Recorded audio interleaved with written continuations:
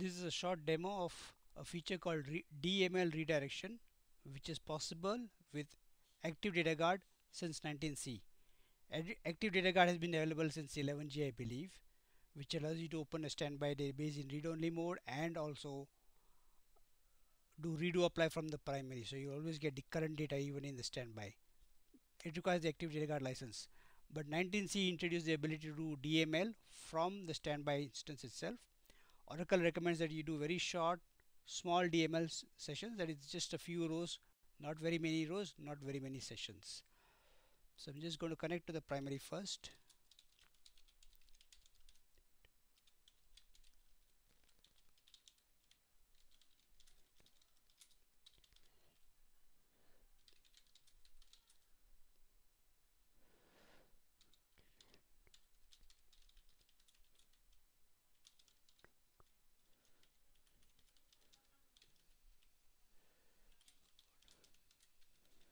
Okay, so these are the rows I've got at the primary. I'm going to restart the standby in read-only mode first.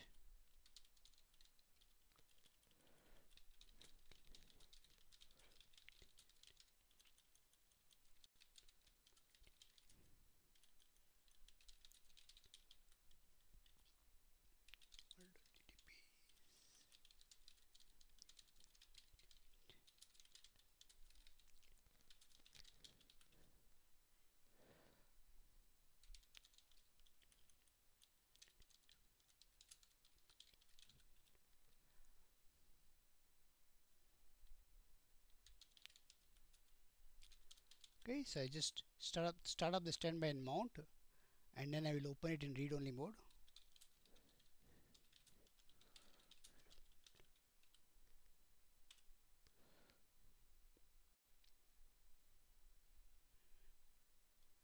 So I've already demonstrated the standby in read-only mode with Active Data Guard in the previous video.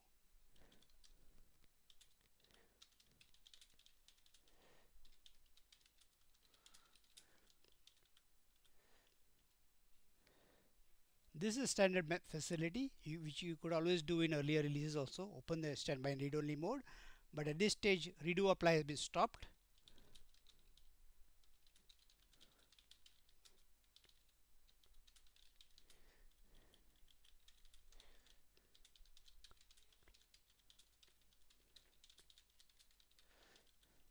Now I'm starting redo apply also in the standby, and this is what means I need the Active Data Guard license. I have the standby open and I also applying redo. So the standby will always read the latest data from the primary.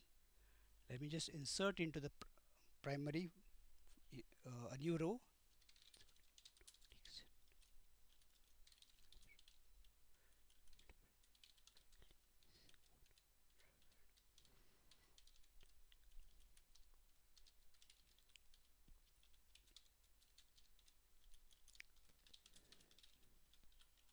And I commit that insert. So I connect to the standby.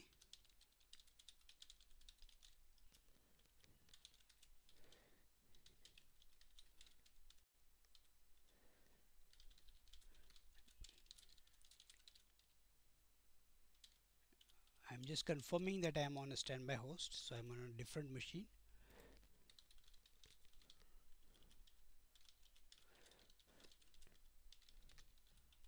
Okay, so now I query at the standby, and I can see that row with transaction ID 100 that was inserted. If I were to try to insert into the table from the standby,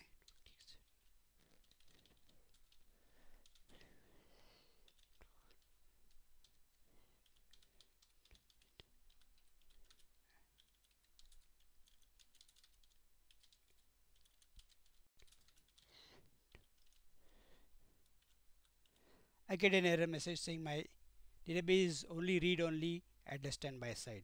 So the way I enable DML redirection is with a parameter which at the session level is an enable command.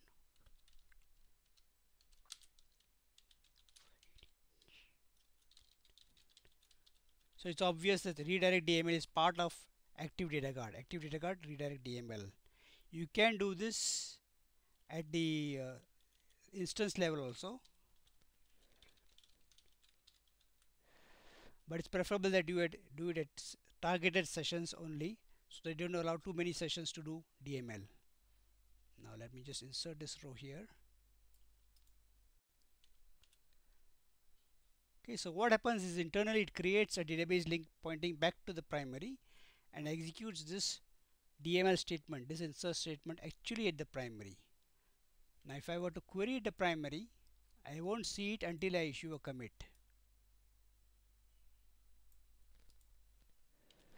Okay, so once I issue a commit,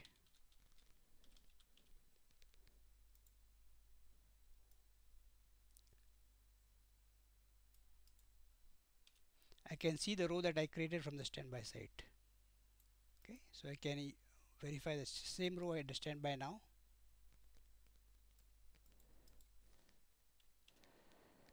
What if I were to try and insert and query from the standby?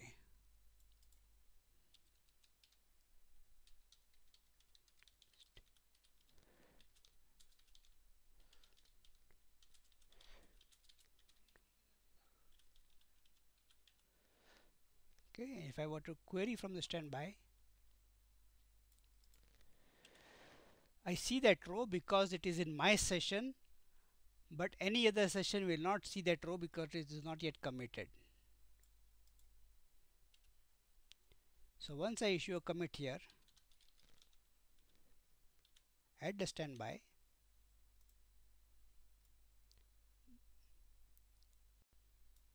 then the primary and the standby both will, the primary will also see that row, and any other session in the primary will see that row. Now another aspect of DML is DML behavior is the same even if you shift from the standby, which means locking also happens. So if I were to say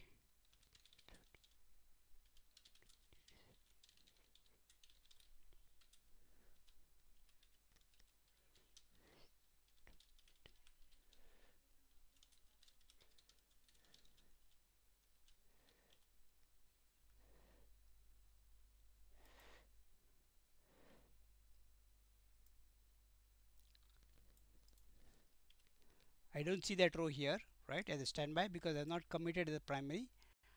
But what if I were to try to delete it?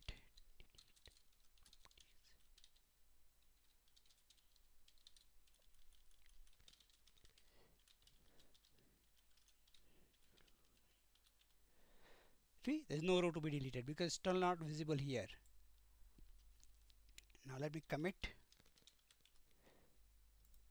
and then query here.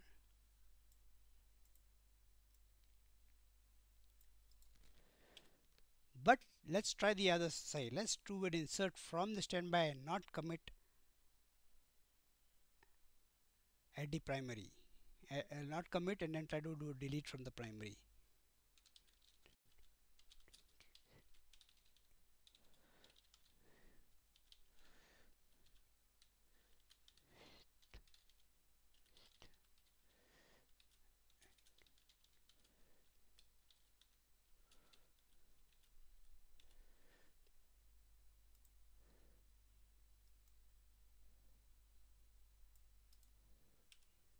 Okay, so it's not visible at the primary, although it's visible at the standby. Can I issue a delete for it at the primary?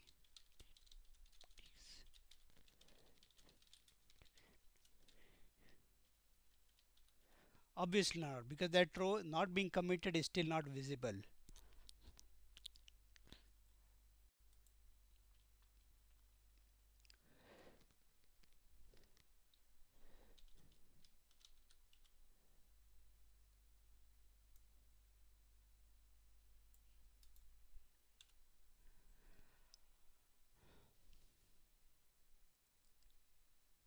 So this is how you could do DML from the standby and make it visible at the primary after issue a commit.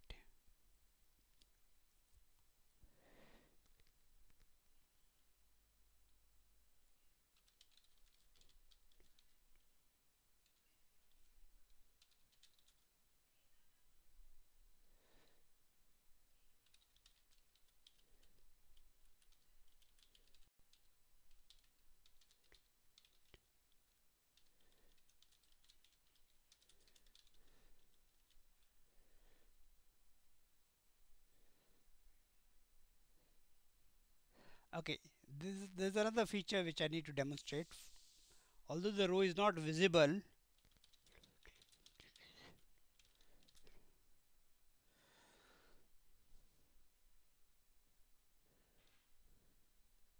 I need to define a primary key here.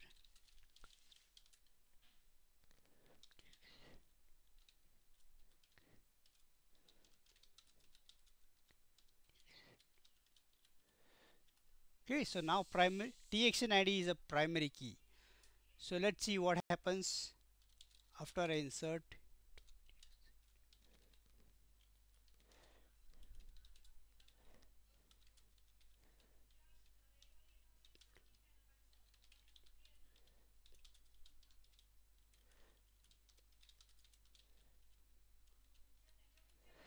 Okay, and let me try to insert the same value here at the standby.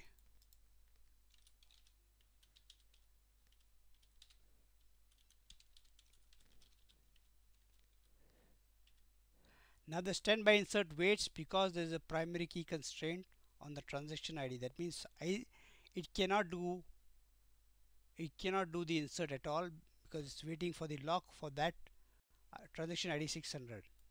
If I were to commit here at the primary, I get a unique constraint violator. So this is standard transaction behavior. If you have a unique constraint, you cannot do the same unique value from two sessions, even if the second session is from the standby database. Similarly, if I were to do an insert,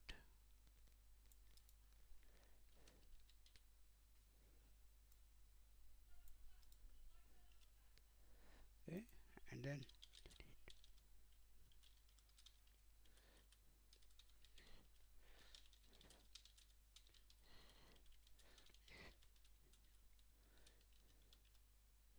because it's not visible yet, so let me just roll back this and let me do the insert from the standby.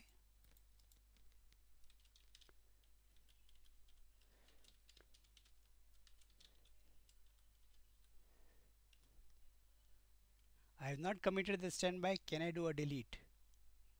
Let me just query this first at the standby.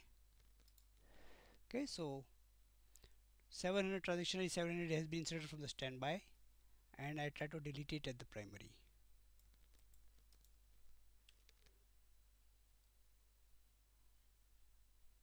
So this did not propagate to the primary. So this is a bit of a strange behavior here.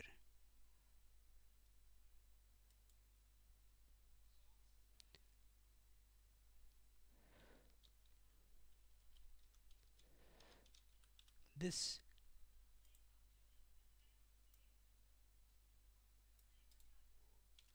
and now it sees that row and it deletes that row. So this is a bit strange here. I insert a row from the primary as a unique constraint. I cannot insert the row from the standby for the same unique constraint, right? But if I've inserted, I cannot delete that row because it has not been committed. Let me try to do an insert for 800 now here.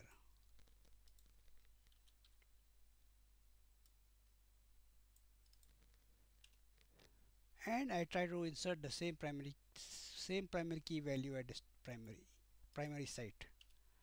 So this is also correct. If you have a unique constraint, you cannot insert the same value from both sides, whether the first insert was from the primary, which I have demonstrated with the earlier record, or whether the first insert is from the standby, which I have demonstrated just now. Either way, the behavior is consistent. A unique constraint does not allow the same value to be inserted from two sessions, even if one of the sessions is on the standby and the other session is on the primary. So if I were to roll back, for example, here,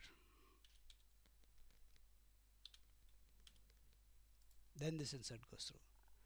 So transaction behavior is consistent. If you insert and the other session and you don't commit, the other session cannot see it for a delete. If you insert and don't commit, the other session cannot insert the same row if you have a unique constraint violation. The only catch is Oracle recommends that DML redirection be used for small transactions for a few number of sessions. And one thing you may have noticed in the error message is this one. Oracle automatically creates an internal database link pointing from the standby to the primary. This is not managed by you. The only requirement is your standby and your primary have different service names for the CDB.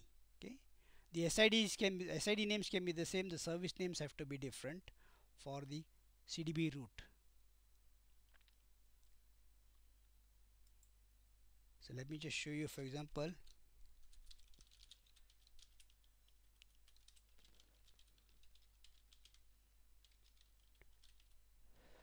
this is the primary 21C and this is the standby. SID, for both of them the SID is the same, but the service names is different.